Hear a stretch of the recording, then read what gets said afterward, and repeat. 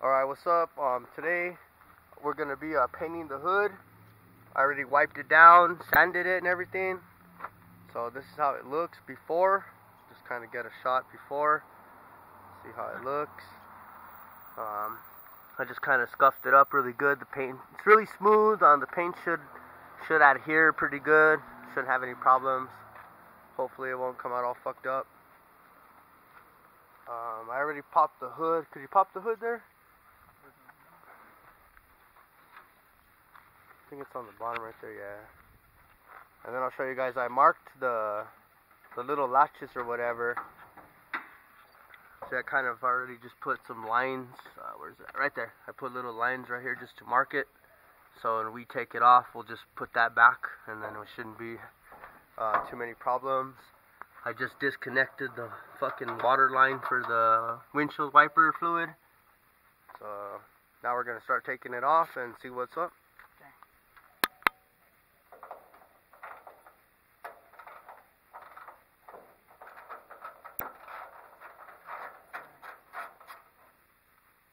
I wonder what my brother Gilbert's doing right now. I don't know. Probably cold chilling, knocking on the bits right now. Probably, could you hold that as the hood? While I'm taking it.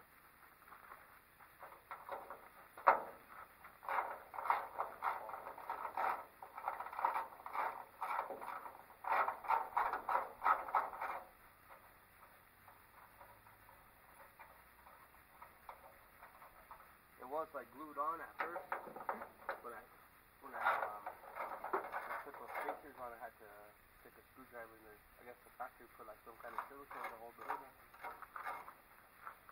Alright. That was last. It was, or just the last one. But it might be blue still, so.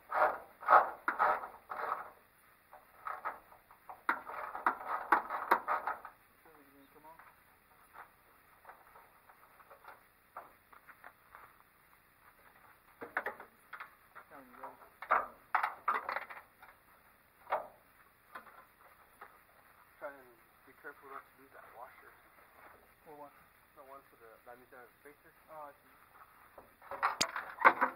Alright. So we got the hood off. Boom! Let me stop it. Cut. Go to commercial. No. Check it out. Look how it looks without the hood. Should I just run it without the hood? Think that would be cool. That's like 50 pounds of weight reduction right there. And then I'm going to take the bed off too next. Run it without the bed. That'll be kind of sick. Let me try and get that fucking washer. My spacer washer. So we put the fucking we put the hood on top of the fence here, and then we're gonna go around and grab it, and then we'll start painting it up on the other side there in our backyard. Alright, so the paint we're gonna use is Rust-Oleum American Accents, and this one's already got like Primer. fucking primer and everything in there. Satin Canyon Black. So we'll see what's up. This is gonna be the first one down. First coat. Here we go. Just gonna kind of feather it, and I'll come back and build it up. Ay, ay, ay, ay, ay. Now he's using one of the techniques we learned from Ricardo. Back in the day, we were tagging this shit.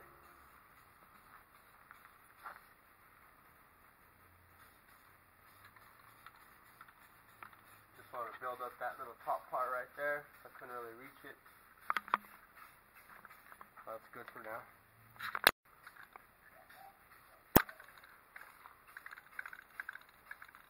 It's gonna look pretty cool, I think, once it's black. Check it out. So it came out okay. You could kind of see some lines and shit, but we're gonna let that dry and then come back and touch it all up, spray it all again, and then what I'll do is we'll wet sand it after it's all finished.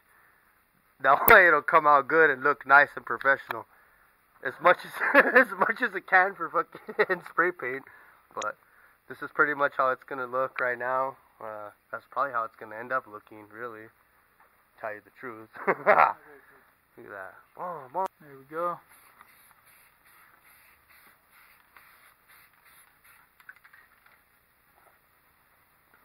It's coming out pretty good, right? Yeah, that's correct. 7 out of 10. Yeah. I guess I'll just like See, you kind of see the lines, but it's just wet right now. Once it dries, this stuff it like forms together pretty good. Check it out. This is how it's coming out. Still a little wet right now. We just hit it up with another coat. So once all this shit dries, I'll probably let it dry for like a couple days, maybe even like a week or something. So I'll probably have to live with like some of the lines and shit for like a week or something. And then what I'll do is I'll hit it up with color sand and probably get like 1,000 grit or 2,000 grit sandpaper. Touch all this shit up, all these little spots right here, rough, clean them up. Clean up those rough areas, all that shit right there. I don't know if you can see that. But hopefully once it dries, that'll lay out a little bit flatter. But that's how it's coming out for now. So I'm kind of happy with it, but not really.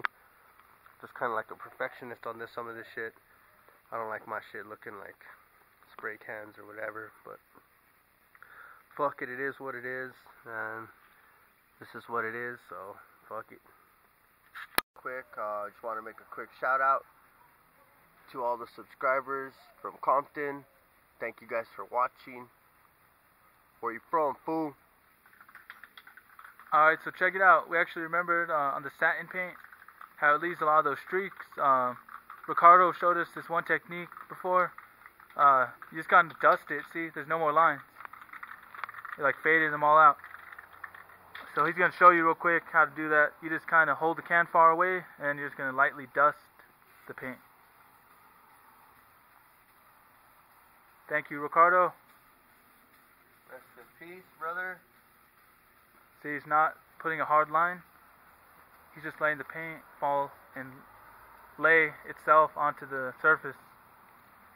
So it's removing all the lines by filling in the excess space. So it's just finding its own spot on there, laying down naturally. This will work with Plasti Dip too. I know a lot of people when they do their car with the rattle can, it leaves streaks. So check that out.